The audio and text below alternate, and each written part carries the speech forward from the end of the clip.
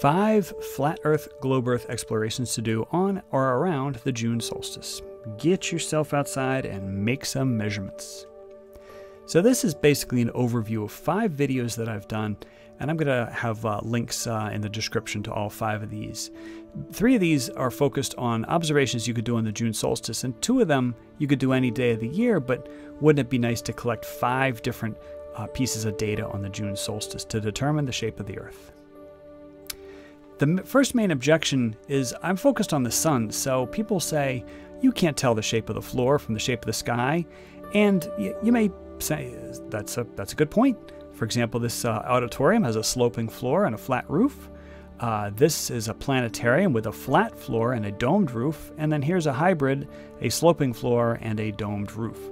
So it may seem that is correct. You can't tell the shape of the floor from the shape of the sky, but that is actually a sort of a red herring. No matter the shape of the Earth, whether it's flat or globe, the sky will always appear to be a hemisphere. So for that reason, none of my do-it-yourself explorations involve finding the shape of the sky. The sky appears to be a hemisphere. No matter what the shape of the Earth is, the sky appears to be a hemisphere. So I'm going to focus on different attributes of the sun, not the shape of the sky. The second main objection is that the sun, moon, and stars are just lights in the sky, right? Just lights in the sky. So here's an analogy for you. You tune your TV to a blank station, and you get this static white noise. Psh, okay. Now imagine that that's the night sky, and you have your telescope there, and do you see any patterns? Do you see any repeating cycles? Is it just a bunch of random motions? Is it just a bunch of unpredictable lights in the sky? And the answer is no. When we go outside, the night sky is not just a field of static. Okay, there are very, very predictable motions, very dependable cycles, and these can be studied and analyzed. All right, so these are not just lights in the sky. You can analyze them. So my argument is that if you live on a globe, or if you lived on a flat Earth and you can see the sun, say, I could see the sun just fine from where I live. All right, well, why not analyze that? So even though they're quote unquote lights in the sky, can you carefully observe them and study them? The answer is yes. So all of my do-it-yourself explorations will return results or data, whether the Earth is a globe or whether it's flat. You will get data regardless, okay? So carefully observe the sun and you'll get a lot of results. Now, what if it's not exactly the date of the June solstice? So fortunately, we're in a good spot on the curve here. So what is this curving graph? It's the latitude of the subsolar point. And this graph is accurate on both globe and flat Earth models. And what do we mean by this? Well, it's the path of the sun across the surface of the Earth. I mean, the sun's not moving across the surface, or maybe it is if the Earth is flat, but basically it's the subsolar point. So what location on Earth can they look 90 degrees overhead and see the sun? So on the 2 equinoxes, the March and the September equinox, the sun is directly above the equator. In fact, we say the sun crosses the equator on the equinox. And on the December solstice, the sun is above the Tropic of Capricorn. And in the June solstice, the sun is above the Tropic of Cancer. Now notice that it's a curving graph. So here we are approximately June 21st each year. Maybe it's June 22nd, depends on the year. Well, there's a little window, about 2 weeks, 2 weeks before, 2 weeks after or so of the June solstice. The sun is pretty darn close to the Tropic of Cancer. So all of these explorations can be done, say within 2 weeks of the June solstice, and you'll get pretty good results. So on these 5 explorations, it's well over an hour of content. And so what we're going to do in this video is we're just going to do a quick, speed reading glance through these explorations, starting with angle of elevation of the sun. So what you need is a solar clinometer, which you can make for using a little dollar store protractor. And when you use the solar clinometer, you point it directly at the sun and you take a reading. All right. Now, if the Earth is a globe, the angle of elevation of the sun should be 23.4 degrees northward from where it would be on the equinox. If the Earth is flat, you do a little bit of trig, but it's not that difficult if you know the elevation of the sun. You do a little bit of trig, and you can figure out the angle of elevation, the predicted angle of elevation of the sun.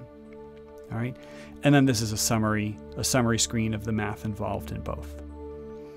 The next exploration is the azimuth of sunrise and sunset. Now, I'm pretty sure that my channel is the only one that seriously discusses the math of predicting the azimuth of sunrise and sunset on both flat Earth and globe Earth models. And the math does get very ugly. So one of the things you need is an accurate way of measuring azimuth of sunrise and sunset, because you see the sunrise and it's like, can you tell exactly how many degrees that is? So I recommend that people make a cardinal azimuth tool or a cat tool. And then here's a photo of me using the cardinal azimuth tool, and it's just basically 4 yardsticks connected together. Now, if the Earth were a globe, you're going to start with your latitude and you're going to do a little bit of trig. Here's a side view, and then we're going to go back to a top view. Now that yellow circle is the sun, and you can see that it is rising north of due east. All right, and you just do the math. It's it's pretty ugly, but you can actually predict the angle of the azimuth of the rising sun. Now, if the Earth were flat, you're going to make a different triangle, one where one of the vertices is at the North Pole, another one is at your location, and the third is where the sunrise is. And then you're going to analyze this angle using a little bit of trig, and you can find the expected azimuth of sunrise or sunset. Now, because the math is so tricky, I've created an online calculator. So you're welcome to use the online calculator, and it will predict the angle of azimuth of sunrise or sunset. And there you see the, the difference between the globe Earth and the flat Earth. All right, so you can play with that. The third exploration is on the path of the sun. And this is my favorite. People like to tease me about, oh, you just want to stick a toothpick in a pizza box. And well, you can. You can stick a toothpick in a pizza box. You can make yourself a sundial, and you want to mark it every hour on the hour. You want to be very rigorous about this, because the spacing of the marks is going to be important. So if the Earth were a globe, the path that the marks will take will be a hyperbola, and the marks will not be equally spaced. Notice that they're spaced further apart at the ends, close together in the middle. All right, so it is going to be a conic section. Specifically, it's going to be a hyperbolic pattern of shadow. And I tried this out on an actual globe, and I moved the globe a certain amount of time each tick mark, and it did turn into a hyperbola with unequally spaced marks. All right. If the Earth were flat, the geometry predicts that it's going to be a circular path, like a semicircular path, and that the marks are going to be equally spaced around that path. All right, and I tried it out with a little model of my Gleason's map, and it did come out to be a circular or a semicircular path with equally spaced marks. All right, so there's the summary, either a hyperbolic versus circular, or unequally spaced marks or equally spaced marks. All right, so you should be able to tell from this exploration. Now, any day of the year, you can do these last two explorations. So the next one is going to be on the apparent size of the sun. All right, there's two ways of doing this. One of them is to use a tinfoil, a pinhole solar observer. All right, pinhole solar observer. Basically, you're making a pinhole camera out of a long cardboard box. Now, you cut a flap near the end of the box so you can see the image. So there's the image. It's almost like where the film would be if this were an actual pinhole camera. And there's a piece of graph paper in there so you can make some accurate measurements. All right. The other way you could do it is using a digital camera and then a piece of number 14 welder's glass. And that'll give you a nice crisp image of the sun with no glare. All right. So if the Earth were a globe, it's really simple. The sun is so far away that it doesn't change distance from sunrise to sunset, at least not appreciably.